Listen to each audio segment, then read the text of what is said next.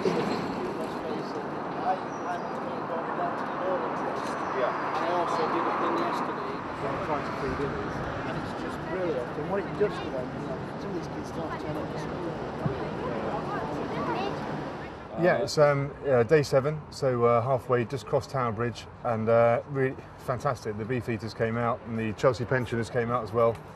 These guys are from the Royal Military Police, so there's a real family connection within the military for me. And we're just under half on financially. We're just I think 450,000. So big day today. You know, finishing next Saturday, £500,000 to raise, and fingers crossed. But the support today around Tower Bridge, just unbelievable. Really, really supportive. It's great, absolutely great. There seems to be a lot of interest from sort of the different channels and the papers, and that's where they really spread the word. It hits a different demographic, and it hits people that don't really know much about Help for Heroes or what I'm doing. But obviously having the media today, fingers crossed, could give a real spike to the total. It's absolutely wonderful. I mean, the man's strength and his ability, his determination is out of this world.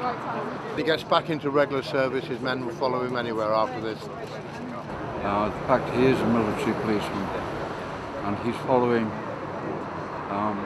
our core logo motto on the badge that we wear. And it's exemplo ducimus, by example we shall lead. Can you get a better example of what he is doing with, you know, determination, recovery? You feel so humble working with a man like that. But he'll make it, he'll come back, and you know, it's an honour to be with him today.